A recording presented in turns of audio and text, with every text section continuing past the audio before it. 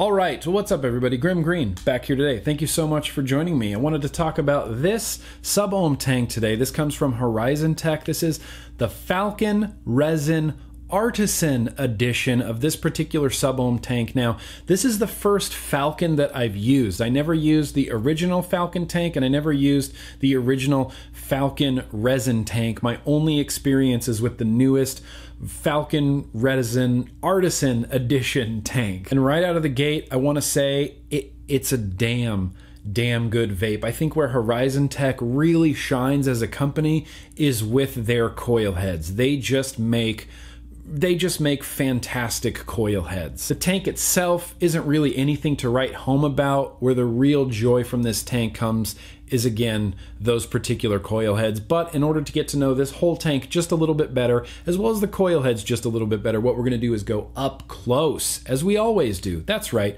quick short uppy closey time.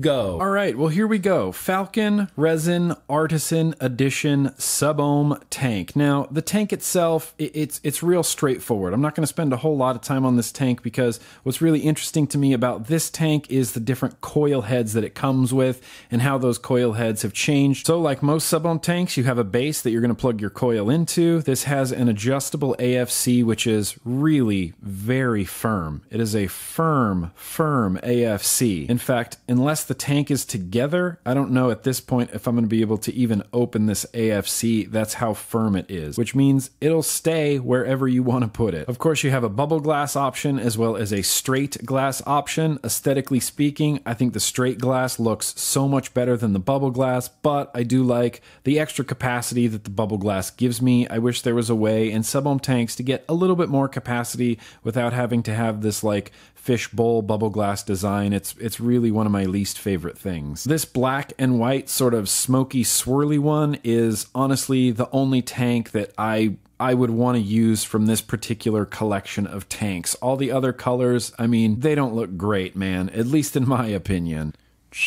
I suppose this blue camo one, not too bad. This one, sure, it's not super offensive, but it's certainly not my favorite. Then we get into some that look like this, that I really don't like the way this looks personally at all. I don't like it. And then, good Lord, this just looks like sickness. It just looks like someone got sick all over this tank. It's like weird tan colors and like weird sort of peach and green colors. It just looks like a nightmare. And all of these Falcon Resin Artisan Edition tanks come with 2 coil heads on the inside, and they'll tell you M2 mesh coil head, M triple mesh coil, which is my favorite coil. And not only that, there's a lot of other coil head options as well. F1, F2, F3, then you have the M1 and the M2 as well. Now, obviously, I don't have the F1, the F2, or the F3 coils, so I can't speak to how those particular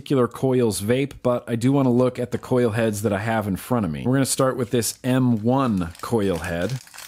As you can see on the inside of this M1 coil head, it's just one large piece of mesh, and this uses the organic cotton and wood pulp as a wicking material on the inside. These wick fantastic and offer a little bit more open of a vape since you have a little bit more space through the middle for airflow. Then we have this M2 coil, which I have vaped on a lot. I vaped 1 coil head's worth of vaping through it, I guess. Essentially the same thing on the inside, one big piece of mesh and then cotton and their wood pulp and cotton mixture for wicking. And really the only difference between the M2 and the M1s is the resistance. The M2 is going to be a little bit higher of a resistance. And all of these coil heads have that minimum line on it, kind of like that UL Valerian tank from not too long ago. You're supposed to not let the juice go below this line, or you could run the risk of having dry on the inside or getting dry hits. Me personally, I have let my juice go below the minimum line without any sort of catastrophic effects happening. So when we get to the M triple coil, which is the one I'm going to be using today, there was 2 versions of the M triple coil. This was the first version of the M triple coil.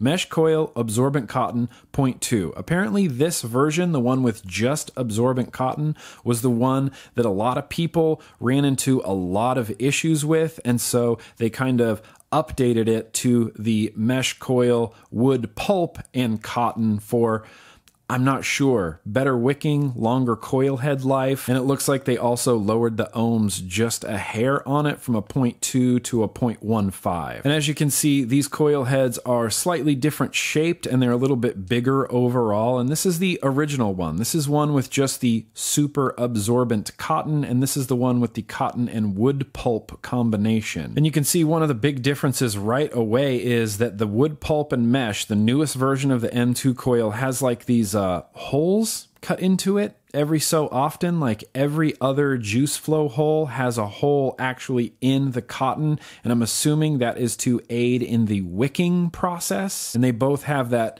minimum line. Don't let your juice go below the minimum line. And then on the inside, you can see that the coil head's different as well. This old mesh coil head is more of a traditional mesh, and then this newer one looks like it's using like a slightly different pattern. Looks more like a honeycomb in there, and I'm assuming they do that for wicking as well as to be able to keep that resistance up a little bit, even though this is a lower resistance than the original ones. The original ones that are apparently discontinued at this point. They're not making these anymore, although they're probably still for sale somewhere. So if you want to make sure that you're getting the newest version of the M2 triple coil head, make sure that it is the one with cotton and wood pulp and not just super absorbent cotton. Or not M2. What did I say? There's too many, right? There's too many. This isn't the M2 triple. This is just the M triple. Oh, good Lord. M1, F1, F2, M3, the M4 triple, the M3 quad, the M4 87M core quad. But we're just going to put that coil head right into the base, just snug it down. There's no real reason to crank it down real hard in there. And then before I vape any sub-ohm tank, I like to just put some juice in the top, just a little bit of juice like that. And then you kind of just assemble the rest of your tank. That coil head screws onto the chimney. And now that the tank is together, we can open this AFC, which even with the tank all together, this AFC, it's pretty firm. The top to refill it is threaded, and it's only a few threads. It's literally like a quarter of a turn to get this off. It's on right there, and it's already off. And then you have two big kidney-shaped juice fill holes right there. So let's just fill this the rest of the way. Enough talking, let's get to vaping. Top goes back on. And lastly, this is a big gripe for me with this tank, is this damn drip tip. This damn drip tip is a big, wide, 810 looking drip tip, but unfortunately, it's just a dinky, tiny little 510 connection right there. And that bothers me so much. I wish with all of my wishes this was just an 810 so I could use any 810 drip tip I want on there instead of just being limited to this little 510 connection. And it makes the fit of the drip tip overall weaker because it's got a smaller surface to grab onto. So it kind of fits in there pretty nice, but every time I use it, every time I take it out of my pocket, inevitably the drip tip ends up coming out or ends up cockeyed or something like this. Because of that weak little connection in there, this drip tip just does not hold on there really well, and it really bums me out. But it's full, and I want to get back up to normal view, and I want to vape this thing. Normal view.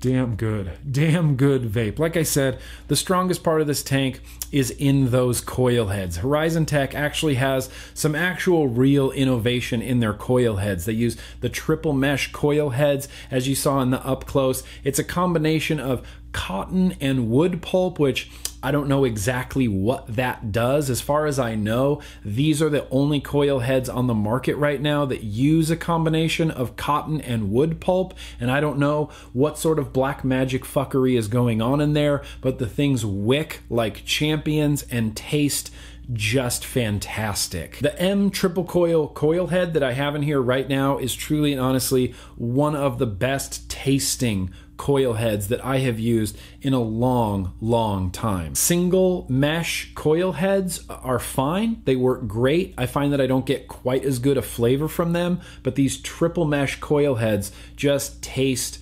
delicious, and they perform like crazy.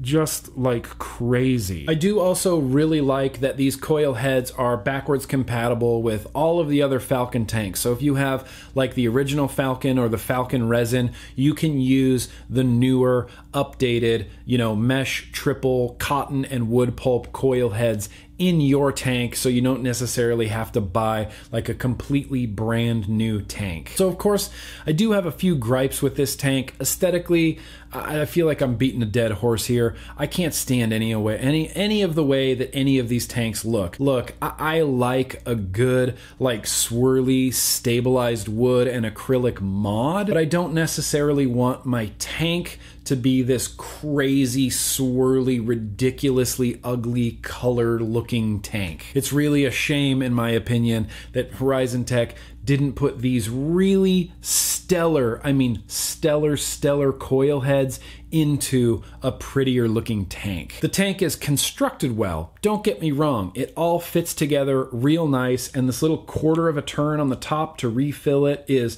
slick. It is real slick and it's super easy to fill up. One last time, I just wish they weren't so ugly, dude. My other gripe with this tank is with that 510 drip tip. I think it's a waste to have had just a tiny little 510 drip tip on this particular tank. There have been so many times where I have just picked this tank up off the desk, picked this tank up out of my pocket or out of a backpack or something like that, and this drip tip is just 8 kinds of crooked, just crooked and falling out, and I constantly find myself grabbing this tank and like recentering that drip tip and pressing it down in there. But I'm kind of almost willing to put up with that obnoxious drip tip just to get this good a vape from these coil heads, because you guys, it's a really good vape from these coil heads.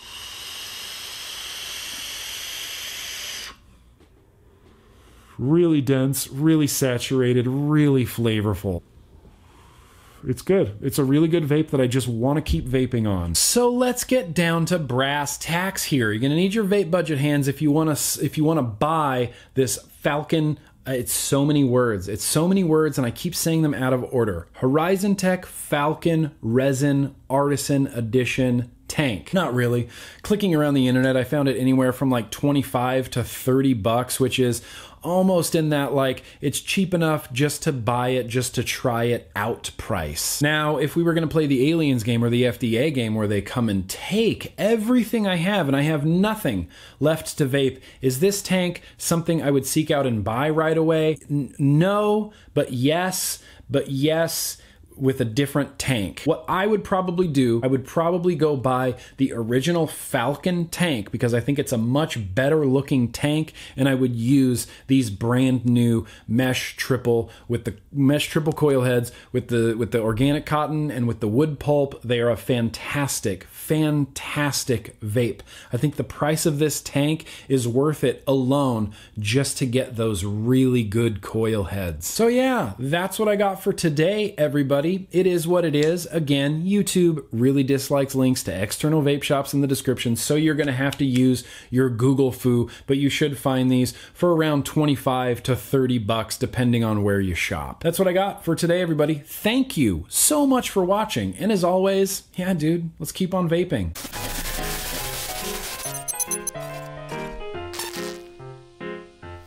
That's enough.